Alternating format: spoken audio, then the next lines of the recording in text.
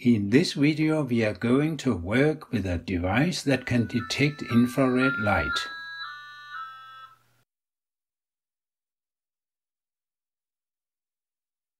Light waves have different wavelengths. Ultraviolet light has a short wavelength. It is below 380 nanometers. Visible light has wavelengths between 380 and 750 nanometers. Infrared light has wavelengths above 750 nanometers and is also called thermal radiation. You have experienced it at a campfire. Some snakes have so-called pit organs which can pick up infrared light. All living beings emit small amounts of infrared light, and in this way snakes with pit organs can bite their prey even if they cannot see it. There is also an electronic device that can detect infrared light. It is called a PIR sensor. PIR means passive infrared, which tells that it does not itself emit infrared light, but only receives what other sources emit. The sensitive unit is covered by a special removable plastic lens. The sensor does not respond to the intensity of infrared light, but to the changes of the infrared light that occur due to movements. This technique is used for sensors in burglar alarms and for sensors that turn on the light outside the house when someone approaches. If we turn the sensor around, we find two small wheels that can be turned. If you turn the wheel for sensitivity clockwise, you get the greatest sensitivity of up to 7 meters. If the wheel for delay is turned completely clockwise, an impulse will last for 5 minutes. I turn it completely to the left, counterclockwise, and here the delay is approximately 3 seconds. In this photo you can see how the terminals are to be connected to ground and to a positive voltage between 4.5 volts and 20 volts. Here you need to use the terminal called VCC. The middle leg is the output. When an impulse arrives, it stays high for just as long time as the delay is set. Out in the corner there is a yellow jumper that can set the sensor for single triggering or repeatable triggering. That is something I will explain later in the video. Here is a diagram showing how we will connect the PIR sensor to our microbit. Unfortunately, it does not work properly with 3 volts from the microbit. So we supply it with an extra power source between 4.5 and 6 volts. The two power sources must have a common ground. The sensor output is connected to P2 on the microbit. As a primitive solution, you can bend the sensor terminals a bit with pliers and connect it using standard test cables. But I have chosen to mount it all on a board, which also gives a good overview of the setup. Out at the edge I have mounted a bent brass nail to hold the sensor in place.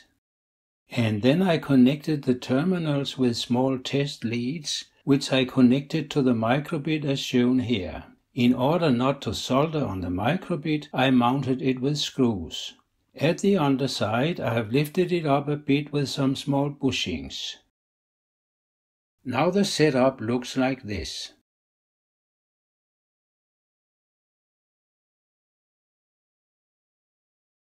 I start by connecting a buzzer to P0 and ground.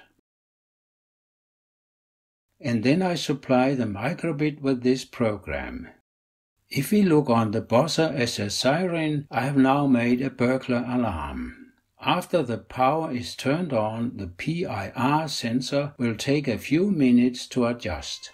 If it gets direct sunlight, it can be triggered. Remember that the sensor output now is high for approximately 3 seconds and that it takes 3 seconds more before it is ready to react again. Now I want to try if infrared light can go through glass. Then I try acrylic. It does not work either.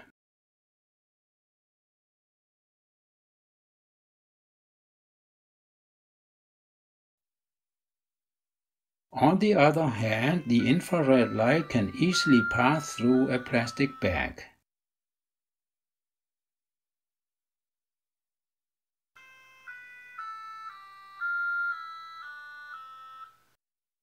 Now I want to emulate a system where the light is turned on if there is not so much light and if there is movement in front of the sensor. I have therefore connected an LED to P0 and ground. The program has changed a little bit.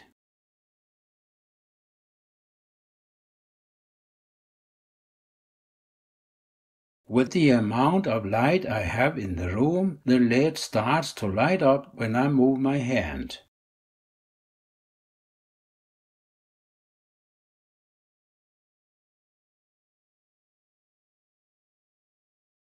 But if I illuminate the microbit, it does not respond.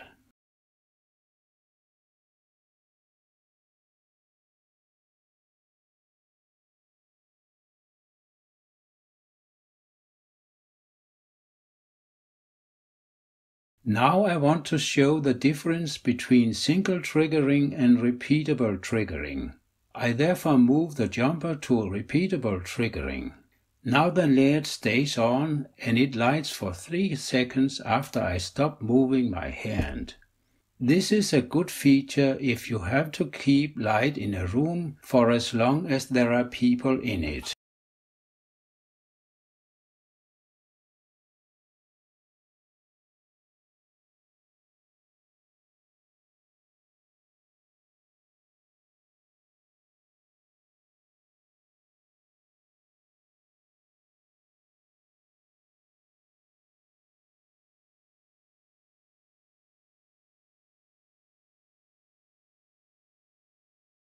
If I move the jumper to single triggering again, the LED will only light for 3 seconds and it will take another 3 seconds before the sensor is ready again.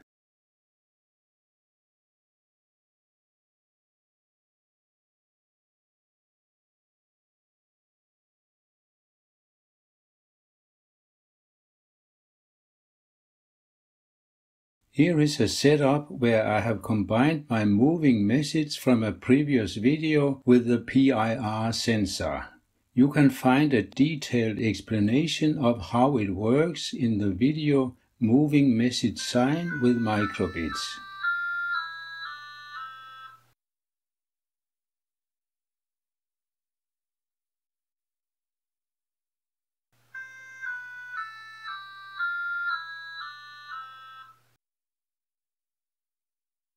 The microbit on the board must be provided with this program.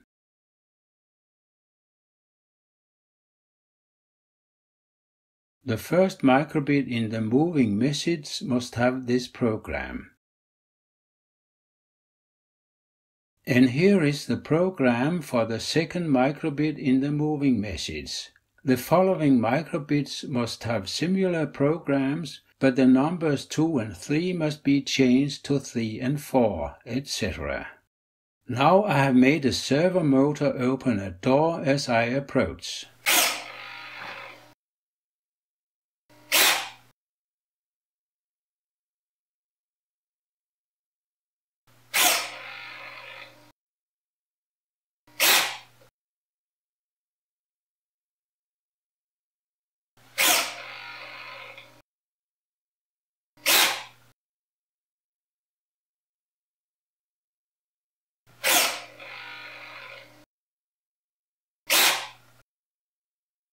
Before mounting the servomotor, it is wise to make a test program like this.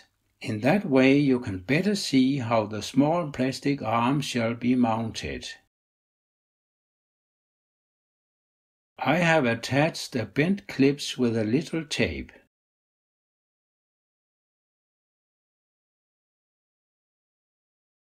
I stuck the clip into the door in this way. And here you can see how the terminals of the servomotor shall be connected.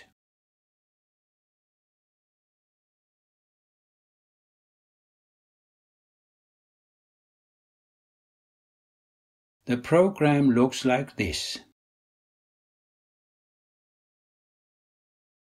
In the last section I will show how I can control my Canon camera with a PIR sensor and a micro. If you want to make the same experiment, it is of course at your own risk. I started by buying a remote shutter release like this one. When you cut it over, you can see that it contains 3 wires.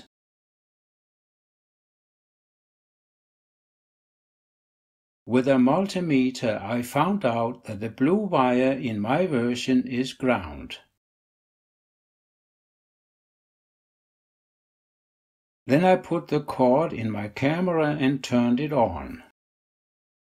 When I connect the green wire to ground, the camera is focusing.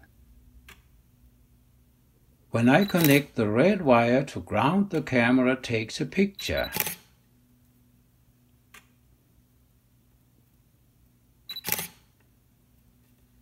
Then I soldered the wires to my board so that the red wire exposure is connected to P0 and the green wire focus is connected to P1. The blue wire is connected to ground. Then I supply the microbit with this program. When the sensor detects the movement, it is focusing, and 200 milliseconds later the picture is taken. Here I have turned on the camera and I have set it to take several pictures one after the other. I walk towards it while filming with the phone. The pictures taken look like this. The last thing I want to show is how to make the camera take photos at several minutes intervals over e.g. 1 or 2 hours. The camera must be on all the time and the battery must be well charged. The program looks like this. At startup the variables are initiated. This section takes a picture if the desired time has elapsed. The time between each shot can be selected with button A, and with button B you can check how many pictures have been taken. The setup can be made by help of test cables as shown here. Here is a nice blob of Italian ice cream that melts. It took approximately half an hour.